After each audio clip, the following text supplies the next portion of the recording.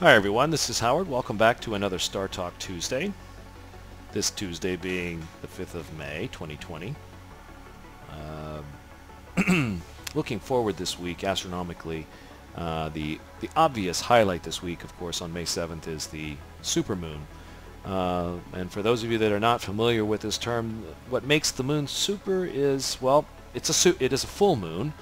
But what makes it super is that it occurs when the moon is at a position known as perigee. Let me define this really quickly. In very simple terms, if you imagine the moon orbiting around the Earth, if the Earth were at the very center of the moon's orbit, well then the moon would be equidistant from the Earth at every single position in its orbit if the Earth is at the very center. That makes logical sense. Well, that's not where the Earth is, actually. It's a little bit off-center, and so as a necessity to this, the moon will be closer to the Earth in some part of its orbit and further away in others. And when that lineup, when that occurs, when we have a full moon and the moon happens to be closest to the Earth, then you get a full moon. And what that leads to is something in the sky that looks pretty similar to what you may have already seen anyway, is a full moon, but because it's a little bit closer, there are two things that are happening. It is a little bit bigger and it is brighter. Now, when it's bigger, by being bigger, it's only marginally bigger, and I'm willing to bet that most people looking at it would not even notice that it is bigger. What they will notice is that it is brighter, and that is the real sort of quality that it adds as a supermoon. Now, there are other things this week that are worth mentioning, and of course, looking forward, there are some interesting tools I want to introduce people to, but I want to show you the reason why I want to, looking forward, use this new tool is regarding to something that was seen in the sky in the recent past. In fact, that's why if you look, you'll see down here the date is set to April 30th. This was just last week. And keen-eyed Florida observers noticed in the sky at night some objects moving through the sky, and I want to show you what they saw. So with that, I'm going to go ahead and accelerate the clock here. I'm going to be very careful because I don't want to go too fast like I typically do. And of course you'll notice something that we're doing something we don't typically do, which is we're looking to the north. So as we look to the north, we see the sky setting on the other side of the sky, and I've got to pay very close attention at this part so I don't mess this up. I'm going to zoom in here into the north. As we get here, ooh, there we go, we're getting really close. So as we look here, clear, you can see I've put on satellite labels. So I'm going to go ahead and kick this clock a little bit faster forward so we can watch time tick by, and you can see what's visible to the naked eye as you look up into the sky is that you'll notice satellites, little points of light moving through the sky, and those are part of the communication arrays. Excuse me, ooh, they disappeared on me for a moment. I'm just lining us up here because when we look here in a moment, here they come. There's the first of what's known as the Starlink satellite system that's been recently launched into space via SpaceX. And let's bring this back to a slower speed here. And what you're watching, the labels kind of reveal their designators, but this is the train of satellites that's been launched into space by SpaceX. And what they're hoping to do, what we've got so far, is they've launched about 420 satellites into space. What they project to do is, when they're finished, is to have about 12,000 satellites in space. And what they're trying to do is create what's known as a satellite constellation, where they blanket the Earth in these satellites and they deliver broadband internet service to the most remote regions on planet Earth, all over planet Earth, expanding communication all over the planet. There's nowhere on planet Earth when this is complete that you won't have internet service. Now, they did initially create some furor because, well, here are these things now that are visible because they reflect light of the sun, and you'll notice this happens only at sunrise and sunset. We're not too far from sunset. So these Starlink satellites, and we'll take this in a little bit closer so you can kind of see what's happening here. It's like watching a train move through the sky, or rather like a parade. And so what we see here, those lead elements, there's 1322, like a train moving out in through the sky. And what they're eventually going to do is move into a position in orbit about 350 miles away from the orbit of the Earth. And they will eventually provide the service that they're intended to. Now, the light and the distraction that they may potentially create and that astronomers got very upset about, SpaceX has addressed that, and their answer is to create all future satellites will be going up what they're calling them VisorSat, which simply is a little shield that sits around the the satellite itself that blocks the light from reflected off of the Earth. It's all reflected light from the Earth that reflects off the antenna and makes them visible like this. So the future satellites won't have those, and we won't be able to notice them. But right now we can see these satellites as they move into position, and so they're constantly moving in these orbits around the Earth. And there's an interesting website called, let me see, it's called, I can't believe I forgot its name. It's called SatFlare, that's what it is, excuse me, SatFlare.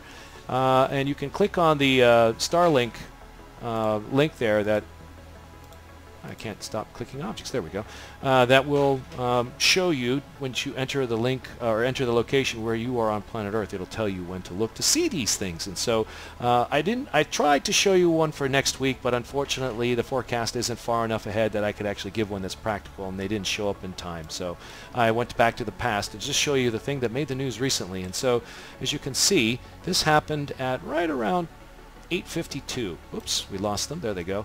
They just came out of here, out of the northwestern horizon, and they're trekking across the sky like a train. And there's 1322. It was the lead element that we saw, and there it is, getting ready to start sinking down in the west. And of course, then you can see that absolute, just huge arrangement of satellites visible out there in the sky. Those are all communication satellites that are really far out in space. But as you can see, as we look, you'll see Starlink passing through the view, and as we transition to a different part, what you'll see are segments where great big parts of the train are going by and lots of satellites pass through the view. Now, they will eventually, whoops, I get too far away, they disappear. They'll eventually move through the sky and then arc into the horizon and disappear, and they make the whole passage in about roughly about 9-10 minutes. Not every pass takes that long. Some of them are very short and they don't go over above the horizon. So if you're curious to see one of these things and track them and know when to look and see them, especially if you've got kids, this can look absolutely phenomenal in the sky. I recommend using satflare.com, or I believe it is called findstarlink.com. And if you punch in your latitude and longitude, it will, and then you click predict, it will tell you when upcoming passes will be and show you where to look in the sky. Now, we're going to go ahead and we're going to turn off these satellite labels, and I'm going to now return us, well, we're going to go forward in time. We're going to go back to, well, here it is tonight. This is Tuesday. And I'm going to move this forward now. So now I'm going to take you to May 11th, almost the end of the week.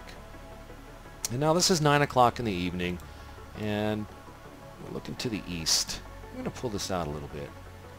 This is 9 o'clock in the evening, and we're looking into the east. And I'm going to go ahead and just accelerate the clock because we want to get to the latter part of the evening here to show you something fascinating going on in our sky.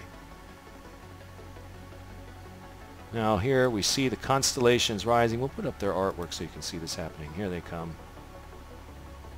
I want to get them positioned enough, so here come the planets. You can see the moon slowly shifting eastward. Let's go ahead and we'll stop that right at 5 o'clock in the morning. We'll make that a nice, sensible hour. There we go. That's 4:45. That's good enough. We're going to get rid of the artwork here in a moment, but just to give you a sense of where all those constellations lie in the sky. We're now looking to the south, and so sadly, those fascinating objects have taken up what is an awkward position in the sky behind the Centaur.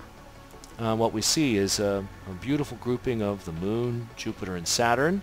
And now those are part of the things that I want everyone to notice. But there's something else going on in the sky, so I'm going to jump ahead. And we're going to ignore Jupiter, Saturn, and the Moon for a moment, if that's even possible. I'm going to get rid of the artwork. And well, actually, let's turn that back on for just a moment so I can show you where it is.